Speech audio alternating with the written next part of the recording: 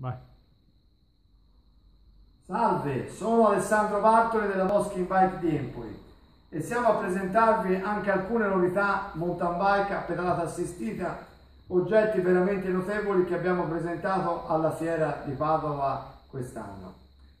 Qui alla mia sinistra abbiamo la Bhoss 29 con il motore ossigeno, un motore esterno molto potente che ha una buona coppia e è indicato perché fa salite piuttosto importanti.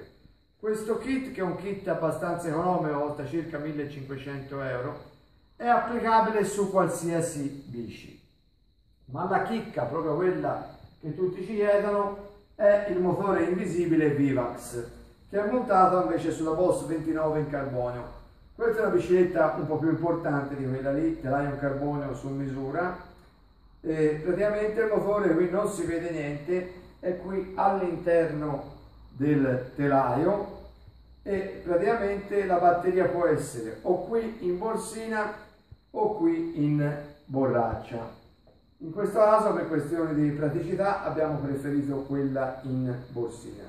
Vi faccio vedere l'attivazione di questo motore. Anche questo qui è quello invisibile e abbastanza silenzioso.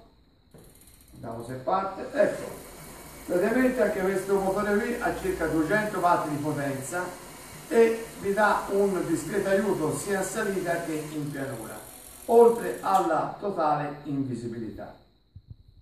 È un sistema nuovo di pedalare che ormai tutte le grosse aziende, siamo stati anche in Germania, ormai stanno andando tutti in questa direzione, perché praticamente l'amatore può farsi una bella girata, avendo a richiesta l'aiuto che vuole, può pedalare in tranquillità e si allena ovviamente molto meglio.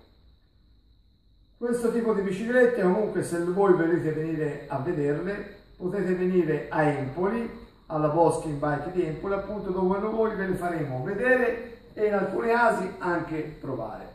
Venite a trovarci alla Vivax Bike di Empoli. Un ciao da Alessandro della Bhoss. Ciao, a presto.